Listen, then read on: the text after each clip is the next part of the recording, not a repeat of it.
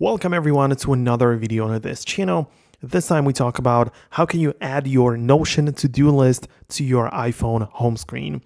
Well, at first you obviously need to have the Notion set up and like downloading the app and everything, right? So that's how it works. Of course, set up your to-do list in here, right? Like start a new page, whatever, right? So let me just give you an example. So I'm gonna just set up a to-do, right? And I'm just gonna click on add it to my private pages, so it is right there, right? And now if I want to add it to the home screen, what I have to do is to hold down anywhere in here, click on edit, click on add widget. In the search bar, I'm gonna type in a Notion right here, and I'm gonna pick the very first widget, which is for the page. I'm gonna add it to the home screen, then I'm gonna tap on it as we are still in the edit mode.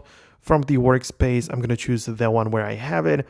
And from the pages, I'm going to choose the to-do list, which should already appear right here. If it doesn't for whatever reason, then you can just close the Notion app and now use or just get to the very same thing right here. And it should already appear right here. So it is right here. To-do list is right here. Add it. Essentially, here's my to-do list and I can easily access it from the home screen. However, it doesn't work the way that you would get a preview. It's not like you can in real time check it with an interactive widget. It doesn't really work that way with Notion, but you can add it to your home screen right like this, right? So you jump in there directly, but it's not going to show you the tasks in real time.